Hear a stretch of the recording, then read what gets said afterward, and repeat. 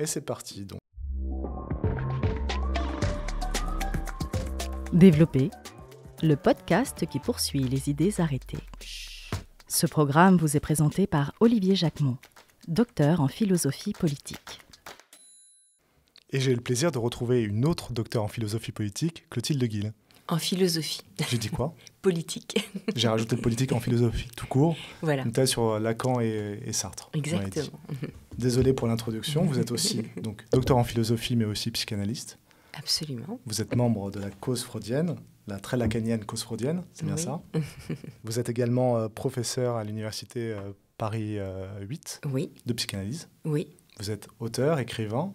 Vous avez écrit un bouquin qu'on a déjà présenté au sein de ce programme, qui était celui-ci, Je traversais des identités. Oui, une traversée des identités. Une traversée des identités, soyons précis sur les mots. Et il y a eu un ouvrage qui s'est intercalé avant la publication de celui-ci, dont on va parler aujourd'hui, L'ère du toxique, en 2023. Oui.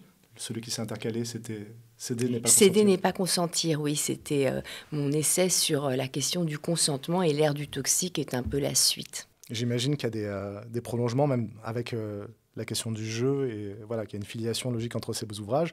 Et j'ai vu que dans votre actualité récente, vous étiez également productrice sur France Inter d'une émission, alors coproductrice, il y a d'autres producteurs associés, sur une émission sur l'inconscient. Oui. Vous travaillez pas mal avec le cinéma aussi. Voilà, c'est un podcast qu'on peut écouter sur la plateforme de France Inter qui s'intitule L'Inconscient et qui ensuite est diffusé à l'antenne le dimanche. Est-ce que j'ai oublié quelque chose ? Peut-être de dire quand même que j'exerce la psychanalyse et que effectivement les livres, les essais que j'écris partent aussi de mon expérience de la psychanalyse, à la fois depuis ma propre expérience, celle que j'ai pu faire sur moi-même, et puis depuis mon expérience clinique. Alors justement, pour parler comme la clinicienne, c'est peut-être dans le cabinet que vous avez entendu parler pour la première fois du mot toxique chez vos patients.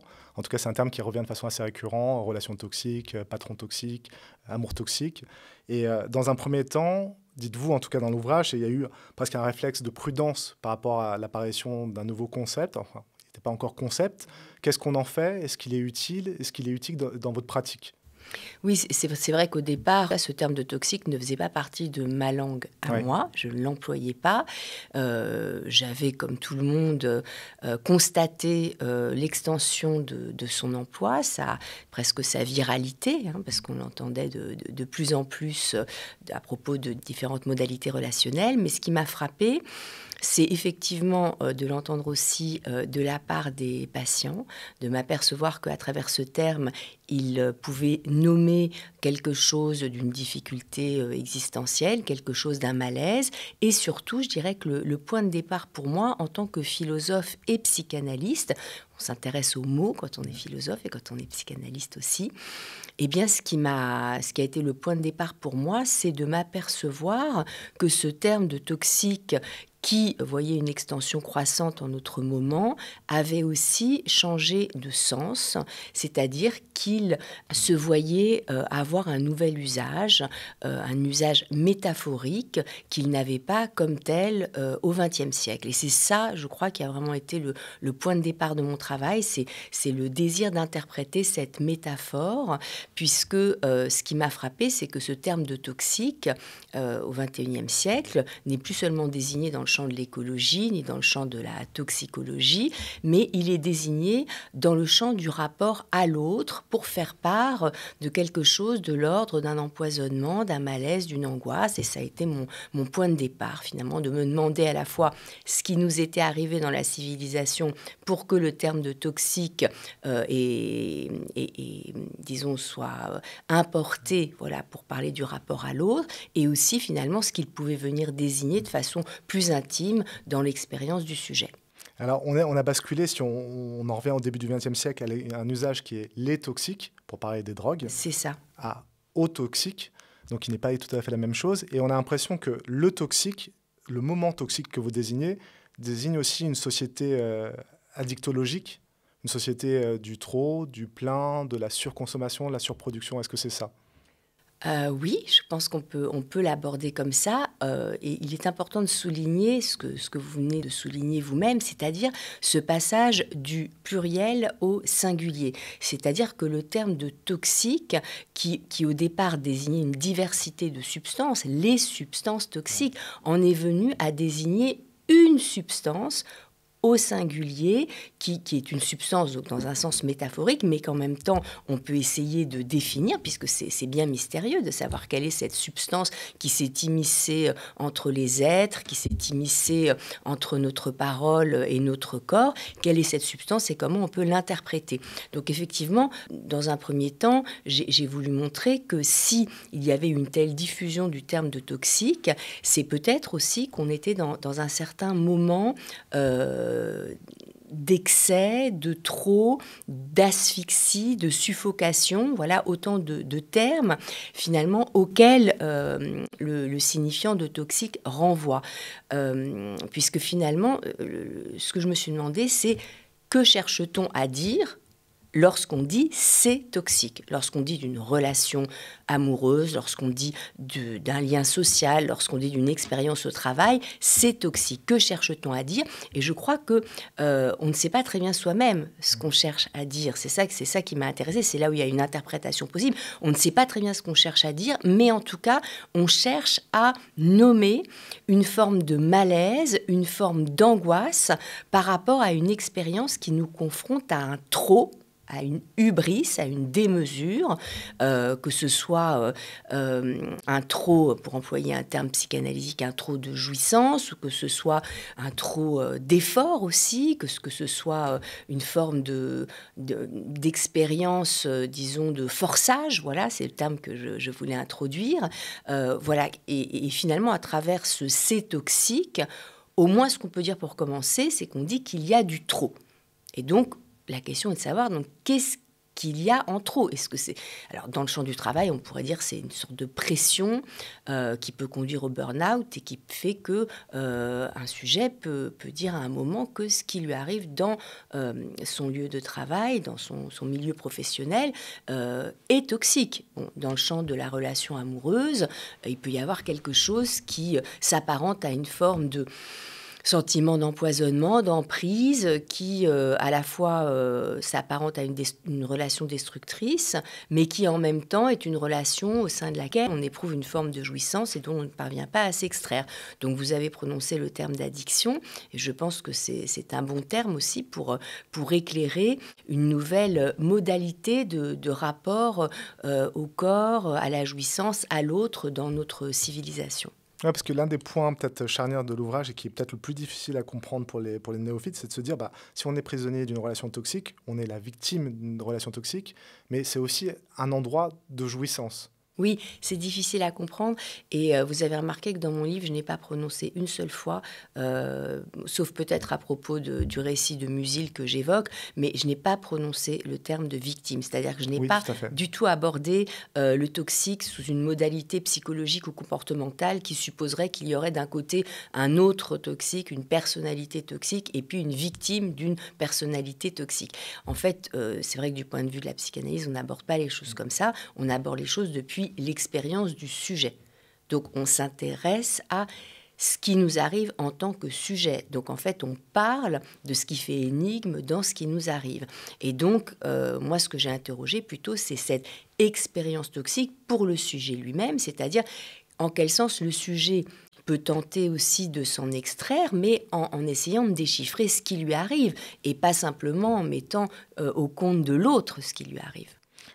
Pour le sujet, on a l'impression, et vous le dites d'ailleurs, c'est qu'il se passe en lui une sorte de brouillage des repères, un brouillage de la question du désir. Il ne sait plus, il se perd, et il ne sait plus où il en est en réalité de cette histoire. Et j'ai pensé en lisant ça, du témoignage récent, mais celui de Godrèche, où on voit la série qui sort et on sent qu'il y a un travail qui est en train de se faire avec un brouillage des lignes et rechercher à l'intérieur du flou du sens. C'est ça, c'est que effectivement, peut-être que le second terme qu'on peut introduire aussi, c'est le terme d'emprise, puisque c'est un terme qui a été invoqué aussi pour faire part de certaines modalités d'expérience amoureuse, où quelque chose d'une d'une obéissance, d'une soumission, et en même temps, sans doute, tout de même d'une addiction aussi, ce produit, et conduit le sujet à vivre une expérience dont il ne parvient pas à s'extraire lui-même.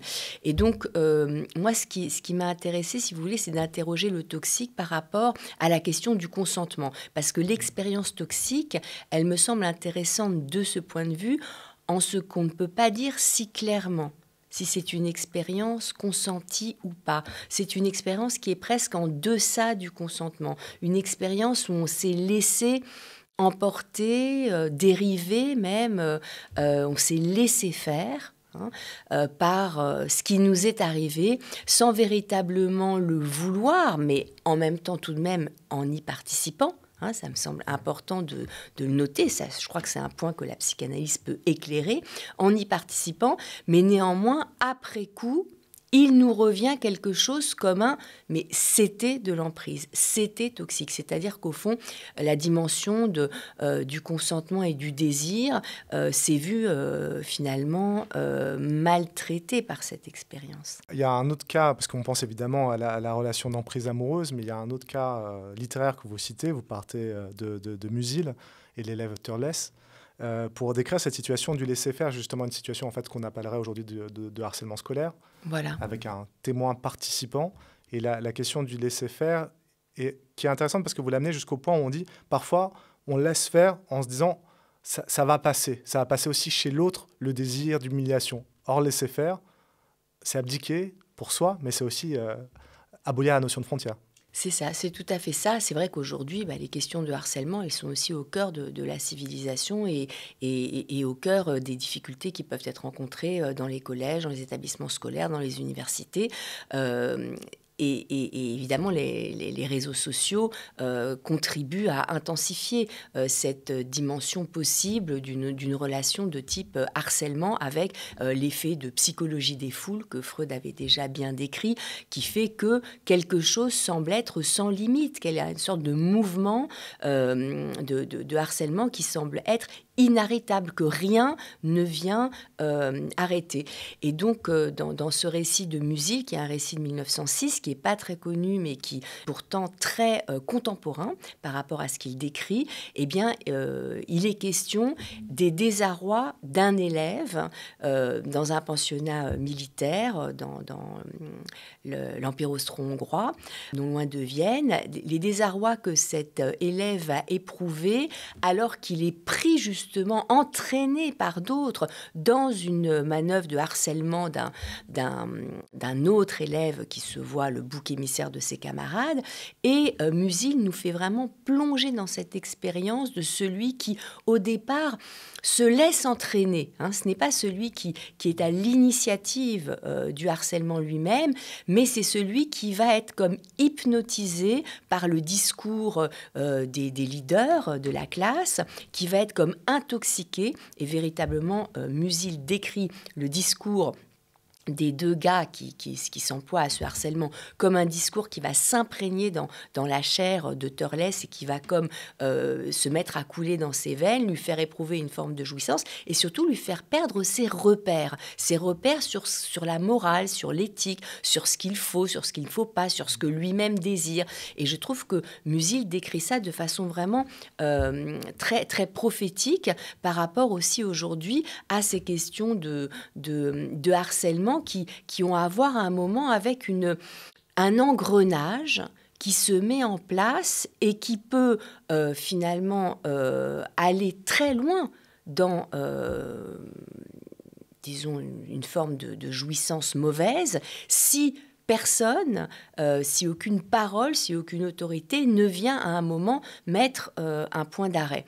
Donc c'est vrai qu'en ce sens, je trouve que le récit de Musil est vraiment très précieux pour nous aussi, pour nous interroger sur notre moment. Et au fond, ce qu'il décrit déjà, alors ça se passe en 1906, il décrit déjà quelque chose comme les effets toxiques d'un discours qui peut venir vous inciter à forcer en vous-même les limites de l'éthique, d'une certaine façon.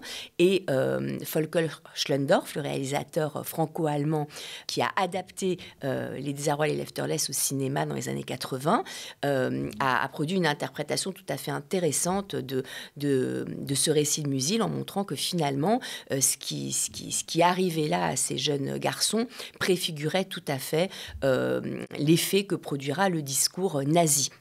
Et je trouve que c'est très intéressant comme interprétation, parce qu'on voit aussi, par exemple, chez un auteur comme Victor Klemperer, qui a vécu sous le nazisme et qui en même temps a pu écrire en cachette son journal. Il était philologue et qui a pu décrire les transformations de la langue du Troisième Reich, qui finalement, transformations qui conduisent à essayer de forcer quelque chose comme les subjectivités elles-mêmes.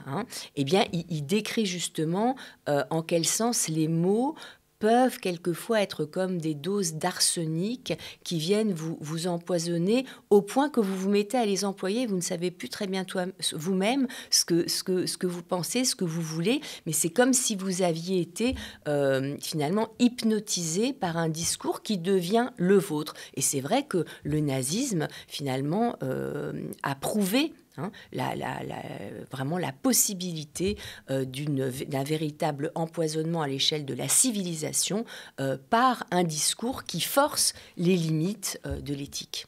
Oui, et toute proportion gardée, bien évidemment, quand vous parlez du burn-out et de la situation managériale, du discours managérial qui, par l'auto-évaluation ou autre, va rentrer dans le corps du salarié, qui va avoir cette espèce de discours surplombant et intérieur qui va lui dire « tu n'en fais pas assez, il faut être plus performant, il faut réussir mieux, il faut faire davantage ». On est dans le forçage du corps, c'est ça. Et du corps vivant, c'est vraiment ça. L'essence de l'être. Vraiment. C'est ça, et c'est pourquoi ce terme de toxique, il est effectivement très employé pour dénoncer certaines formes de management. On parle de management toxique, et il me semble que c'est pas seulement finalement à prendre à la légère, c'est pas seulement un effet de mode. Bien sûr, on pourrait dire ça dans un premier aperçu rapide, superficiel, mais au fond, si ça s'impose de cette façon et dans ces différents champs, c'est aussi que d'abord la question du vivant est une question qui nous préoccupe au premier chef aujourd'hui et qui est celle depuis laquelle les questions éthiques se posent, dans ce nouveau moment du vivant, comme disait le philosophe Frédéric Worms.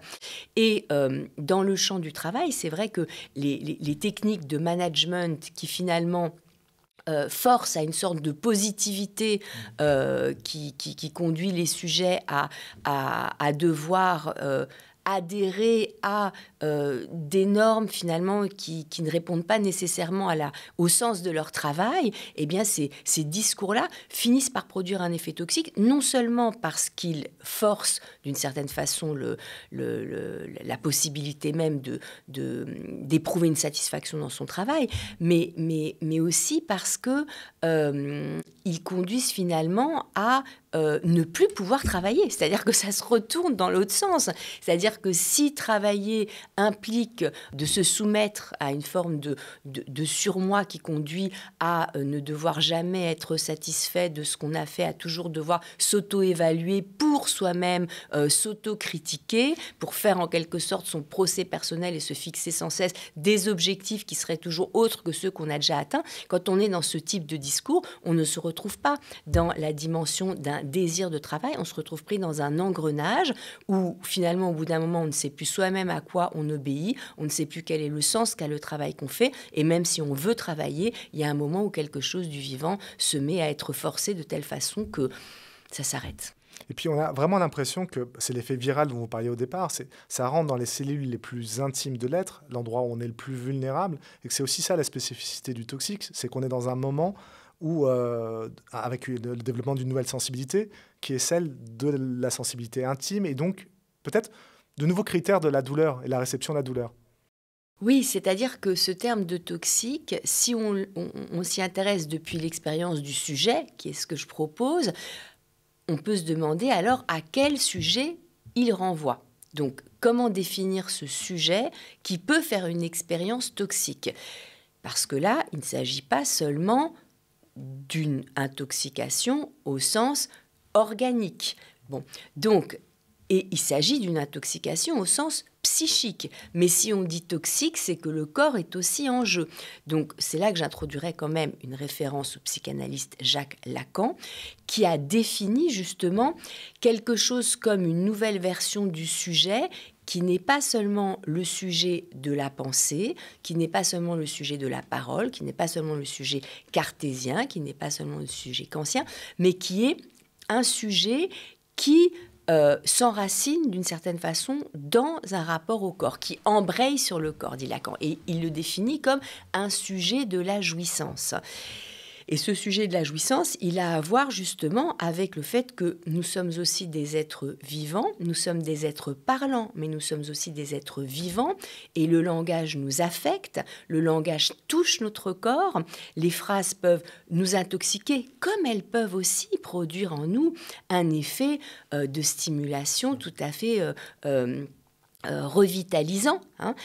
Mais effectivement, avec cette idée de sujet de la jouissance, Lacan nous invite à penser, disons, un nouveau sujet qui a à voir aussi avec ce qui est éprouvé du langage dans le corps. Et il me semble que ce que Lacan appelait le sujet de la jouissance dans les années 60 et 70, eh bien, nous permet d'éclairer aujourd'hui ce qui nous arrive avec notre moment du toxique. Et il faudrait opposer dans ce cas-là le sujet de la jouissance et le sujet du désir, ou ce serait pas une opposition à faire? On pourrait les distinguer, peut-être plus que de les opposer, mais effectivement, dans le désir, il y a aussi la jouissance. Il n'y a pas de désir sans jouissance, bien entendu, mais il est vrai que Lacan a apporté une distinction, je pense, qui peut nous aider à démêler la complexité de ces expériences de forçage du consentement, de ces expériences où le sujet se laisse faire sans bien savoir ce qu'il désire, la complexité de ces expériences toxiques. Et finalement, c'est une distinction entre ce qui relève du désir, c'est-à-dire d'une jouissance qui va se nouer au désir, pas seulement au désir au sens sexuel, mais au désir au sens aussi spinoziste, hein, au sens où le désir, c'est ce qui nous fait être, c'est ce qui nous fait persévérer dans l'être. Donc il y a d'une part cette dimension du désir que Lacan considère comme une dimension ontologique, hein, le désir qui fait être, et d'autre part, ce qui ne relèverait que de la jouissance, mais au sens d'une jouissance mortifère, au sens d'une jouissance destructrice, qui est ce que Freud avait appelé la pulsion de mort. Et finalement, en chacun de nous, il y a à la fois une place pour le désir, hein, à condition de faire en sorte de pouvoir être prêt à, comme dit Lacan, à payer le prix pour l'accès au désir. Mais nous avons aussi chacun affaire à une certaine dimension destructrice, parce que la jouissance en passe aussi par cette dimension destructrice. Et là, on peut quand même rendre hommage à Freud d'avoir su décrire ce qu'il a appelé l'au-delà du principe de plaisir, dans un article en 1921, l'au-delà du principe de plaisir, qui est une thèse de Freud sur le fait qu'il y a une sorte de dérèglement en nous-mêmes dans le rapport au plaisir, chez l'être humain dans le rapport au plaisir, qui a à voir avec la pulsion et qui fait que le plaisir ne conduit pas à une harmonie, à une sorte d'homéostase, mais au contraire, le plaisir conduit toujours à une recherche au-delà, à un forçage pour en éprouver toujours plus. Hein. C'est ce que Lacan appelait aussi le plus de jouir. Alors, ça peut paraître loin de ce qui nous arrive, mais je crois que quand on parle d'addiction, finalement, que ce soit une addiction à l'autre ou une addiction à un travail, on désigne aussi cette dimension de jouissance, mais qui nous entraîne dans une forme d'au-delà qui peut se retourner en modalité destructrice. Oui, absolument. Ce qu'on retrouve aussi dans les pratiques comme le binge-watching, on aime toujours plus, on va voir plus de séries, plus d'épisodes, on va chercher plus de sensations. Il y a aussi la vue et la pulsion scopique qui est mobilisée dans cette société et pour une gratification immédiate, ce sur quoi travaillent très bien les réseaux sociaux. Mais est-ce qu'une des façons, je reviens au fil, mais est-ce qu'une des façons de s'en sortir, ça ne serait pas justement la parole, renouer avec la parole et la parole du désir? Voilà, c'est ça. Oui, effectivement. En tout cas, c'est ce que démontre la psychanalyse. C'est qu'au fond, la parole, c'est aussi ce qui permet de se désintoxiquer de ce qui a pu nous intoxiquer. Ce qui a pu nous intoxiquer est aussi de l'ordre de la parole. C'est ça qui est extraordinaire. Ouais. C'est que nous avons été chacun marqués par des discours, par des paroles qui ont pu s'immiscer en nous et nous conduire finalement à nous aussi à nous identifier d'une certaine façon et à en souffrir. Et nous avons pu aussi être hypnotisés par des discours. Et finalement, on peut relire l'expérience de l'analyse comme une expérience de parole. Ça, oui, bien sûr, c'est comme ça qu'elle est définie par Freud, par Lacan. Mais on peut la relire aussi comme une expérience de parole qui nous désintoxique, c'est-à-dire de paroles pharmacones, de paroles remèdes par rapport aux paroles qui ont été poison. Mais je dirais qu'en autre moment, donc il y a bien sûr la psychanalyse avec la place qu'elle accorde à la parole, mais il n'y a pas uniquement la psychanalyse. Pour certains, il va y avoir la création, pour certains, il va y avoir l'amour, l'amitié, mais au fond, en tout cas, ce qui apparaît, c'est qu'on est dans un moment où on a besoin de respiration par rapport à l'épreuve d'une forme d'asphyxie, et cette asphyxie, eh bien, on peut l'interpréter comme une sorte de trop de jouissance, de trop d'accélération pulsionnelle, trop d'intensification pulsionnelle. Et la réponse à ça, mais on voit qu'il y a un appel vers ça aussi, c'est aussi une aspiration à le fait de pouvoir aussi faire un peu le vide, faire une place au moins, faire une place au manque, pour pouvoir retrouver un rapport au désir. Je crois qu'on s'est parfaitement bouclé, puisque la première question appelait à cette réponse-là, presque, et cette invitation au vide, et à l'écoute aussi, et à l'ouverture. Voilà, tout à fait, à l'ouverture à l'autre. Clotilde, pour terminer, il y a l'exercice habituel, qui est de vous tendre cet espace blanc, oui. Et de voir quel est le mot qui pourrait faire écho à cet entretien, cet échange, ou le prolonger.